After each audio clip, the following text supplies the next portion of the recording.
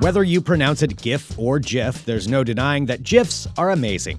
They're like the flipbooks of the internet, great for conveying thoughts and emotions that words can't describe, showcasing the antics of your adorable household pets, or just giving you a good chuckle. And while the internet contains a vast library of hilarious GIFs, finding the perfect one can be a daunting task, so why not make your own? While Photoshop may be the best way to create high-quality GIFs, for the average person, there are more affordable and easy-to-use options, including EasyGIF, Giphy, and GIF Rocket. Using one of these online tools is incredibly straightforward. As an example, we will use Giphy, which allows you to quickly create GIFs using video.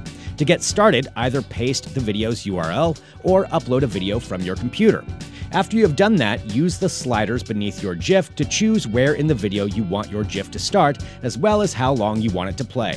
Once you've decided on those elements, simply hit the Create GIF button and allow the site to take care of the rest. To create a GIF from images, we're going to use EasyGIF. To get started, click Choose Files and select your images, then click Upload. Keep in mind that using a large number of images is going to really slow the process down and will result in file sizes that are so big that you'd be better off just sending a video.